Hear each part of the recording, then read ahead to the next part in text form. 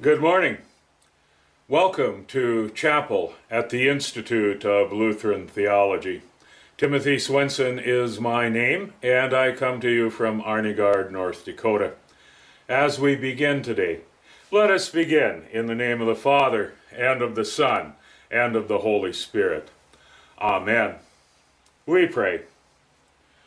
Heavenly Father, your kindness caused the light of the gospel to shine among us. Extend your mercy now, we pray, to all the people of the world who do not have hope in Jesus Christ, that your salvation may be known to them also, and that all hearts would turn to you. Through the same Jesus Christ, your Son, our Lord. Amen. The word today is from Jonah, chapters 3 and 4. When God saw what they did, how they turned from their evil ways, God changed his mind about the calamity that he had said he would bring upon them, and he did not do it. But this was very displeasing to Jonah, and he became angry. He prayed to the Lord and said, "O Lord, is not this what I said while I was still in my own country?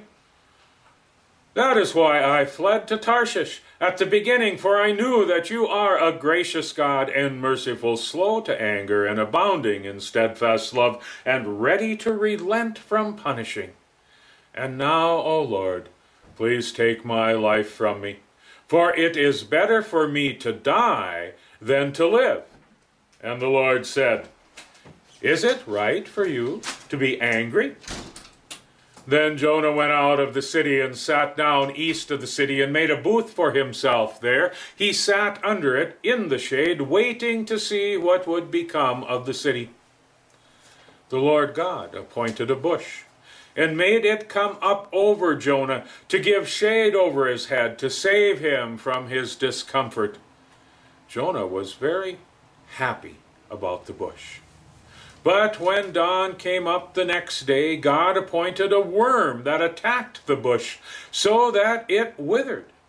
When the sun rose, God prepared a sultry east wind, and the sun beat down on the head of Jonah, so that he was faint, and asked that he might die. He said, "It is better for me to die than to live." But God said to Jonah, "Is it right for you to be angry about the bush?" And he said, "Yes, angry enough to die." Then the Lord said, "You are concerned about the bush, for which you did not labor and which you did not grow. It came to being in a night and perished in a night. And should I not be concerned about Nineveh, that great city in which there are more than 120,000 persons who do not know their right hand from their left, and also many animals?" The word of the Lord. Greetings to you. Greetings on this day that the Lord has made, a day for us to rejoice and be glad. Grace to you and peace from God our Father and from his Son, our Lord Jesus Christ. When God saw what Nineveh did, how they turned from their evil ways, God changed his mind about the calamity that he had said he would bring upon them, and he did not do it. But this was very displeasing to Jonah, and he became angry. I can point to the 10 Commandments. You can point to the 10 Commandments. And we can agree that God has some clear expectations about human behavior. Expectations of proper behavior and rejection of improper behavior. These agreed upon expectations God has regarding humanity naturally turn us to ourselves asking, am I properly behaved or not? So occupied with that question, humanity spends little time questioning its expectations of God. That's up to theologians and preachers, the professional ones like you and I, and the occasional ones like Jonah. Jonah had walked through the city of Nineveh preaching a very simple sermon. 40 days and Nineveh will be overthrown. The people heard. The people believed. The city repented. God relented. Punishment withheld. Jonah displeased. Don't you have to think here that Jonah's a pretty odd preacher? Well, besides that whole belly of the whale thing, I mean, the people believed. The people of Nineveh, that exceedingly large city, 3 days walk across, the people of Nineveh believed. One preacher, one sermon, one sentence long, and tens of thousands of people believed. Measured against success like that, every other preacher since can only come up short. But it was Jonah's success that displeased him the most. As Christians, we tend to think of the Apostle Paul as preacher to the Gentiles. Jonah, though, precedes Paul by many centuries and preaches not to mere Gentiles, but enemy Gentiles. Assyrians, whose empire overshadowed Israel, then threatened it, and then conquered it, dispersing its people, Jonah's people. Nineveh was the capital of Syria. Jonah, who preached its destruction, proved to be the agent of salvation for his and his people's enemy. No wonder Jonah's success displeased him so much. So much that in his anger he lamented to God, "I knew that you are a gracious God and merciful, slow to anger, and abounding in steadfast love, and ready to relent from punishing." Before even there was a cross, God was making a theologian of the cross out of Jonah. In the Heidelberg Disputations, Martin Luther made 3 assertions distinguishing theologians of the cross from theologians of glory.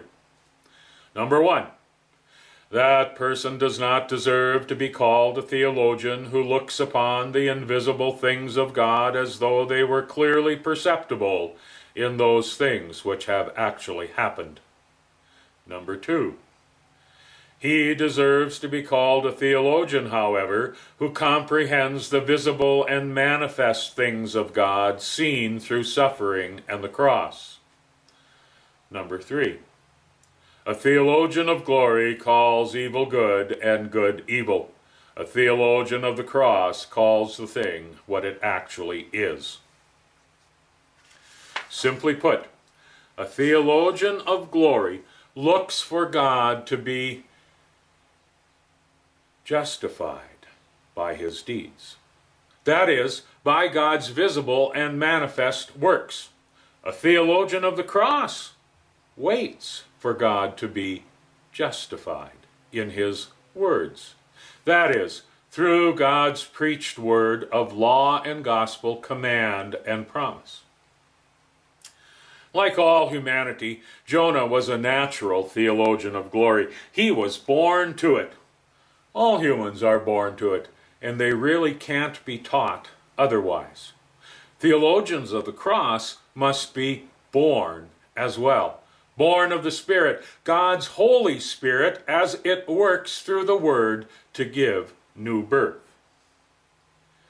In his displeasure and anger, Jonah had gone off in a huff, lamenting to God a righteous, "I told you so." Jonah pointed an accusing finger of blame at God for his own now miserable existence. "It is better for me to die than to live." Jonah is so thoroughly curved in upon himself that he can't even enjoy his success as a preacher. No, it has to be on Jonah's terms, on his expectations of God and God's glory. Jonah is a theologian of glory, preferring to die if God won't be justified by his deeds. So God goes to work to bring about the death of Jonah's old theologian and the birth of a new theologian, a theologian of the cross. So here's Ole going over to talk to his friend Lars. He gets there and he says, "Lars, I need some help. I think I'm depressed. What can you say to me?" Lars says, "Ole, every time I think I might be depressed, I just say to myself, 'Lars, cheer up. It could be worse.'" "Oh, thanks, Lars. I'll try it," Ole replies, and off he goes. A couple days later, Lars meets Ole and asks him how his depression is. Ole answers, "Oh, what you told me was so true. I cheered up." And sure enough, things got worse. God doesn't seek to cheer up Jonah's anger. He questions it. He intensifies it. When Jonah insists on his right to be angry and blame God, God turns to a very obvious object lesson. God uses a little plant to intensify Jonah's anger. He's angry enough to die. So God drives him down to the dust with this humiliating juxtaposition. "You are concerned about the bush for which you did not labor and which you did not grow. It came into being in a night and perished in a night. And should I not be concerned about Nineveh, that great city in which there are more than 120,000 persons?" Jonah's being curved in upon himself is exposed in the juxtaposition of his concern for a little bush against God's concern for the enormous city. Jonah's theologian of glory, the one whose finger of anger and blame had pointed at God, that theologian has gone down to the dust, and from that humiliation arises a new theologian, born of God's word, a theologian of the cross. The word from Isaiah echoes here, "Surely the people are grass, the grass withers, but the word of the Lord endures forever." Hans Ewand, a German theologian of the 20th century, once declared that the first justification that takes place in justification by faith is the justification of God. That is, sinners, rather than blaming God as the cause of their problem, now see that God is justified in his word, his judgment against them. God is just in his judgment of them. These sinners, justified by faith, no longer blame God for their difficulty. They are blameless. Presumably then, these justified sinners no longer blame creation or neighbor, and so are blameless before them as well. God is just in his word of mercy to them. They have been justified, reborn as theologians of the cross, no longer theologians of glory. Jonah teaches you something about success.